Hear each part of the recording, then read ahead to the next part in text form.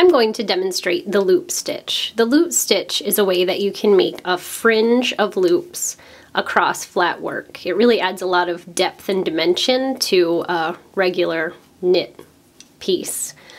You do this on the right side of the work, and first you insert the right needle as if to knit, wrap the working yarn around the back of the right needle just like you were going to knit, but instead of pulling that stitch through, you hold it with your left thumb and then pass the yarn back between the needles. Now you want to basically knit that stitch again. So you put the right needle through the front of the loop as if to knit, wrap the working yarn around the back, and knit a stitch. Now you see we've got 2 new stitches on the right needle. So we pass the second stitch over the first stitch, and there you have a loop. In my patterns, I usually show this with a loop 1, knit 1 pattern, so I'm going to do that now. I'm going to knit a spacer. The spacer kind of secures the loops and keeps them from getting too stretched out when you're wearing the garment.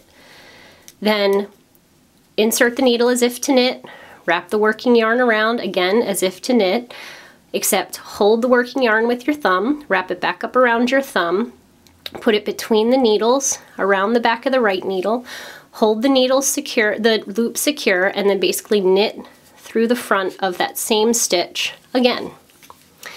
And here we have the 2 loops that we've made. So we pass the second one over the first one, and there's our loop. One more time. I'm going to knit a spacer,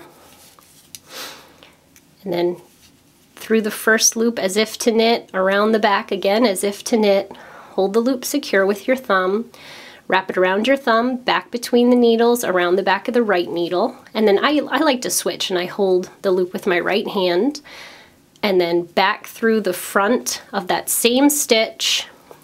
We're going to knit it this time, pull it through, so now we have 2 new stitches on the right hand needle. Pass the second one over the first one, and that is the loop stitch. I use the loop stitch in the Sweet KM Patterns Urban Jungle Cardigan and Vest, and they were designed for the Petite à Petite Patterns Urban Jungle Doll. And you can find links to all of this in the notes below this video.